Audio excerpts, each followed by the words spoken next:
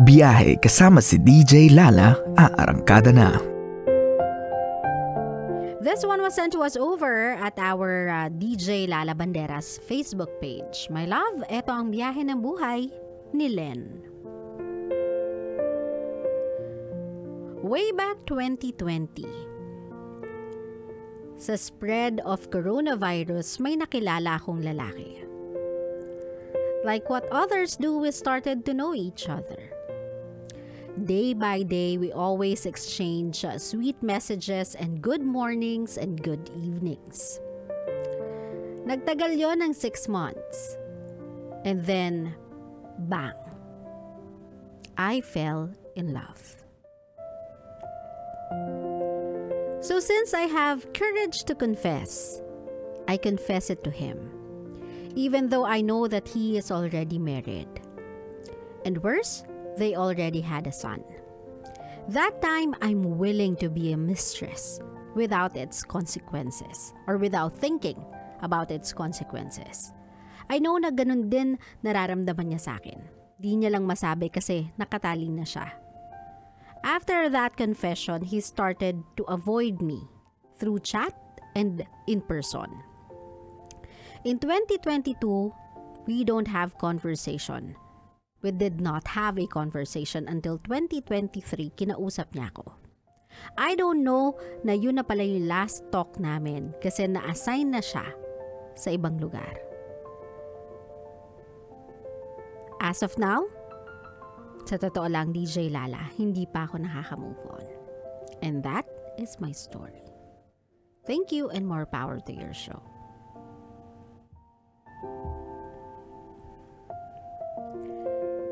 Well, and sa totoo lang, I do not know what you expect to happen dun sa relationship na yon. Are you expecting na something good will come out of it? Na iiwanan niya yung pamilya niya para sa'yo and all that? I hope not. I hope hindi ka nag-expect ng ganon. I understand na maybe it's because you are still 18 years old. Maybe bata ka pa talaga. Maybe the one to blame is that guy who has already lived quite a life. Not yet full, pero quite a life. Naka-experience na siya ng madami. Married na siya, meron na siyang anak. Maybe he could have handled you better. Maybe he could have handled yung relationship niya better. Na sana naging faithful siya sa asawa niya na walang kaalam-alam that there was this episode. Kasi that wife will never know. Siguro, in the middle of things getting really serious, he opted not to push through. Kasi, alam mo na, complications, maybe nagka-cold feet, or maybe, hindi naman talaga niya intention na makipagrelasyon. Gusto lang talaga niyang mag-enjoy, malibang. In short, I'm so sorry pero pastime. Naghanap siya ng pampalipas oras at ikaw yung napili niya. Ikaw yung chosen Pokemon. Well, my love, what happened to you is not funny. I'm so sorry for laughing. I just laughed at my joke, not because you are a joke. Siguro as for me, my love, i-charge mo na lang to experience. There's nothing more you can do about it eh. Hindi mo siya pwedeng i-blame kasi you were fully aware na he is married at meron siyang anak. And to con your own sabihin na natin term or sentences, my love, phrases. Willing kang maging mistress. Willing mong isugal yung sarili mong dignidad for a relationship like this. But I just hope after experiencing nothing out of it, hindi mo na ulit gagawin yun. No matter how blinding that person may be, I hope hindi mo isasubject yun sarili mo to something na alam mong hindi ikaw. Alam mong hindi mo deserve. You don't deserve to be a choice. You don't deserve to be an option. You don't deserve to be the third party. You deserve to be the only one. You deserve to be the choice. You just have to wait for the right person and right moment to say yes to that someone. Huwag kang magmadali. 18 years old, you're so young. You're still so young. You still have a lot of things to experience. Maybe it's the pandemic. Maybe yung loneliness caught up to you. So, sumugal ka just for the heck of it. Kasi wala kang ibang makita eh. Walang pasok. So, wala yung mga classmates mo, wala yung mga kabatch mo, wala kang kaedad, wala kang makilala. And then this person came into your life and he seemed there. Reachable, convenient. Sa moment that everyone else is bothered or everyone else are bothered by the chaotic environment, he purposely made you happy despite the chaotic situation. He was the beacon of light na nakita mo. Sinundan mo siya. Yun nga lang, not knowing that that light is not actually a light you can come near to. It's a fire. Apoy siya, my love. Hindi lang siya basta-basta ilaw, apoy siya. Napaso ka na. So I hope yung pasong yan will be a constant reminder for you not to let yourself be an option to someone, to anybody for that matter, my love. Uulitin ko, you deserve to be the choice. Huwag natin isasubject yung sarili natin sa isang posisyon kung saan luging-lugi na tayo, alam na natin yan to begin with. And yet, isusubo pa natin yung sarili natin just for the sake na ma-experience siya.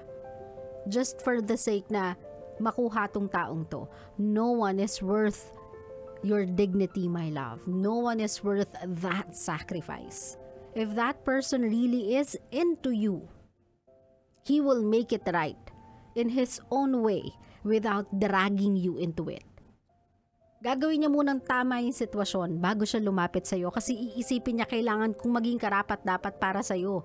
So aayusin ko muna lahat ng issues ko, mga personal kong troubles, may mga personal kong sabit before ako humarap sa'yo kasi that's what you deserve. Isang relasyon na walang sabit, isang relasyon na walang gusot, isang relasyon na walang issue. And I'm telling you, my love, that kind of a person is not impossible to find.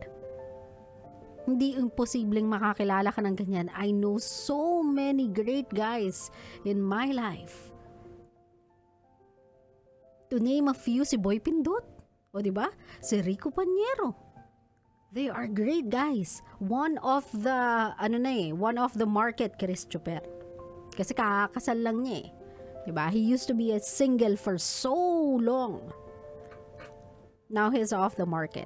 So I'm telling you, one day someone will walk into your life and make your sacrifices worth it.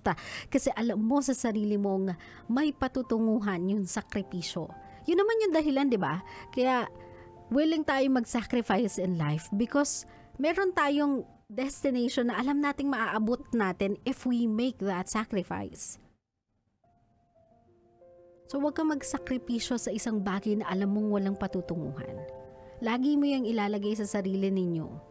Sa mga kokote ninyo, huwag kayong magpadala sa mga, alam mo yun, mabulaklak na salita, malalambing na salitaan. Huwag kayong nagpapadala sa mga ganyan, my love. Lalong-lalo na kung sila ay committed na sa iba. You have to give the same respect that you wanna receive dun sa partner ng taong kakalantariin mo. Diba? You have to give the same amount of respect na gusto mong matanggap dun sa partner ng tao na aagawan mo ng kapareha. Kung gusto mong respetuhin ka, kung gusto mong mahalin ka ng tama,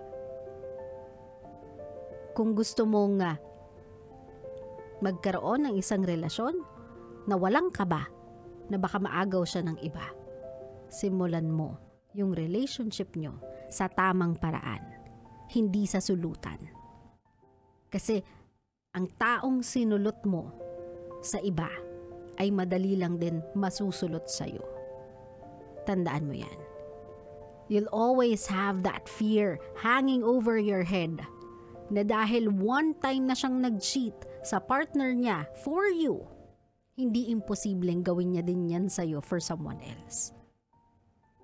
Klaro, Len?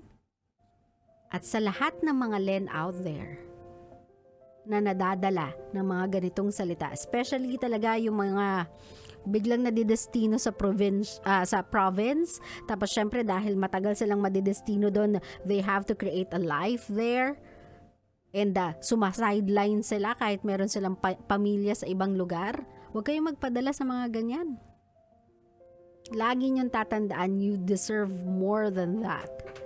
You deserve more than just to be a mistress. You deserve to be a wife. Hindi ikaw yung babaeng pinanggo-good time. Ikaw yung babaeng pangmatagalan. Klaro? Klaro.